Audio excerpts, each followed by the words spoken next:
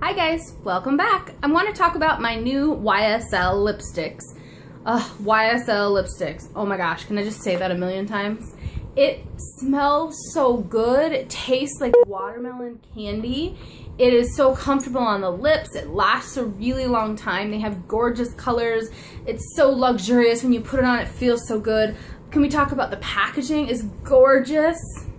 Their initials in there. It's really heavy. It just feels like a high quality product. Everything about it. So they're expensive. They're a little bit pricey, but let's just get right into it. I have 5 products to talk about. So the first one is a Rouge Volupté Silky Sensational Radiant Lipstick in shade 9. That's what the packaging looks like. And then the lipstick looks like this.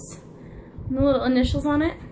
And this one is, okay, look how cute these are.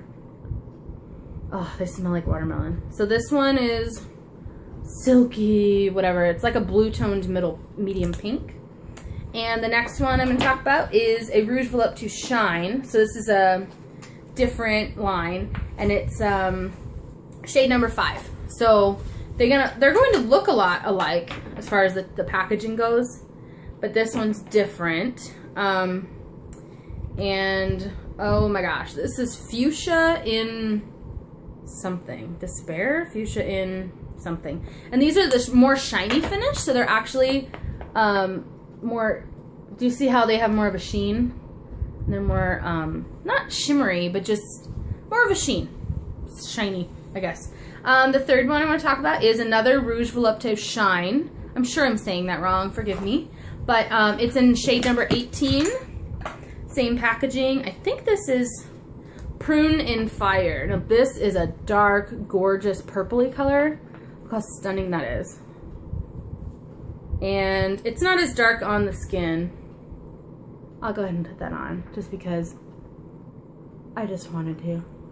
And I think that, like, if you see a lipstick like this in the store, you're like, no way, that would never look good on me. But look, it's not that dark. I think people are just afraid to like try new things and get out of their comfort zone. I'm not. I ordered that online, never having tried it on, and I love it. So you can always return things. Just keep that in mind.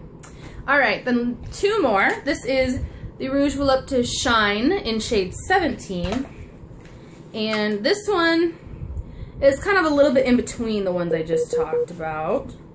I'm realizing I have like a total taste. Like they're all very similar. I can't remember the names of all of these. I wish I did. Right here.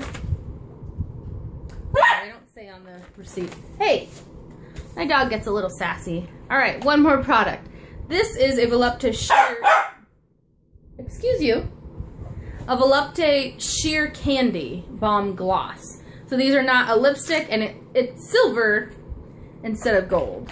So it's a little different, but if you notice, hey, like the packaging is the same, it's just a little bit different. So this one is so gorgeous, but this is more sheer. It's a balm, like a gloss.